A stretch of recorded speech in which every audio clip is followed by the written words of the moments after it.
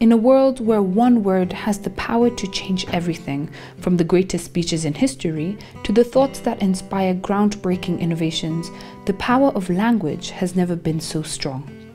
Throughout history, language and specific words have been used to inspire, influence, and even to marginalize people's thoughts and actions.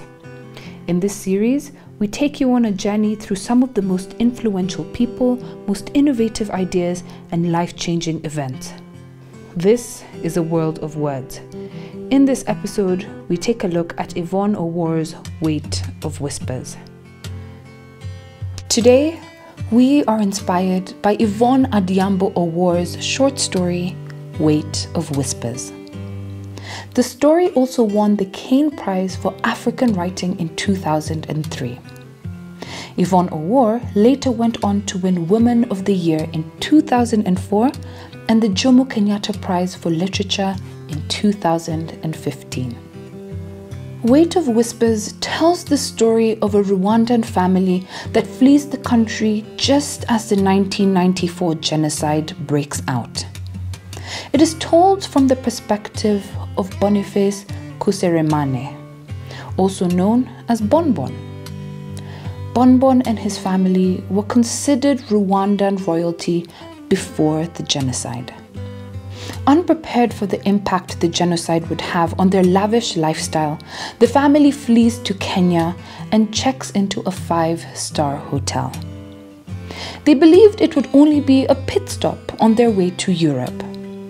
Relying on their money and their status in society, Bonbon and his family settle into the hotel in Nairobi.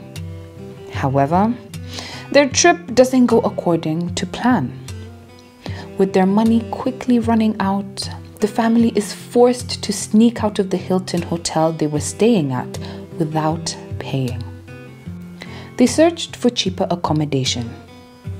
With things beginning to fall apart, Bonbon turns to his friends and acquaintances for help. However, he and his family soon realize that they are on their own.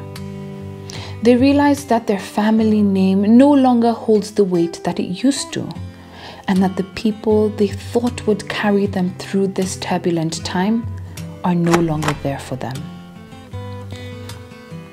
With no friends in sight, Bonbon is burdened with having to take care of his family, even as their situation continues to worsen. Eventually, Bonbon's fiancée Lune and his sister Chichi are forced to prostitute themselves in the hopes of getting papers to seek asylum in Canada. Chichi ends up tragically dying from childbirth, while Bonbon's mom, Angethe Mama, dies of a stroke just one day before they were set to move to Canada. His fiancée leaves for Canada, thinking that Bonbon would soon join her. In the end, Bonbon resigns himself to the fact that his exile in Kenya will be his new life and second start, because he cannot bear to leave his dead family behind.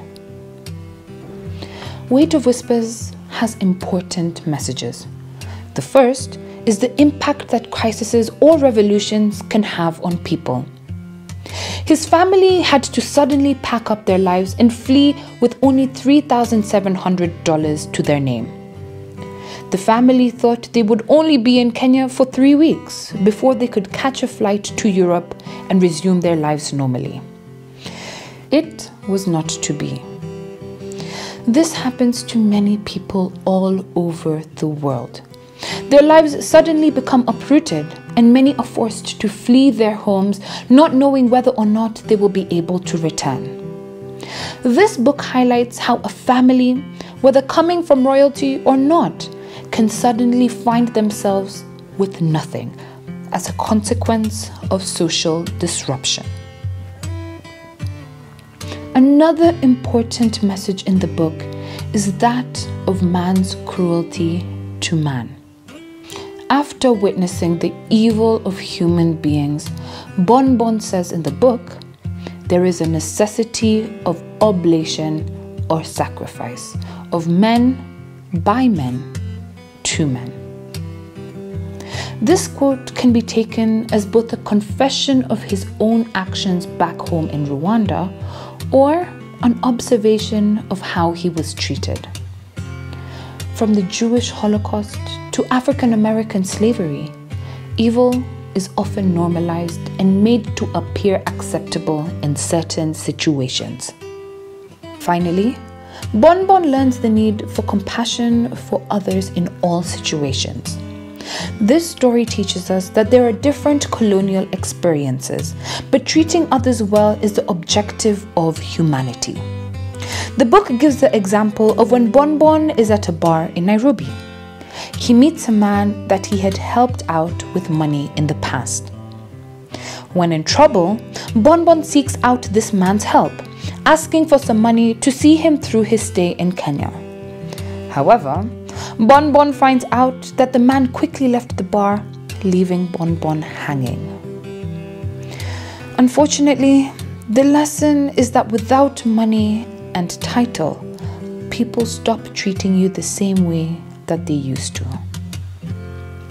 In conclusion, we leave you with a quote from the book about humiliation of begging from others. In exile, we lower our heads so that we do not see in the mirror of another's eyes what we suspect, that our precarious existence rests entirely on the whim of another's tolerance of our presence. How terrible when we must rely on others for survival.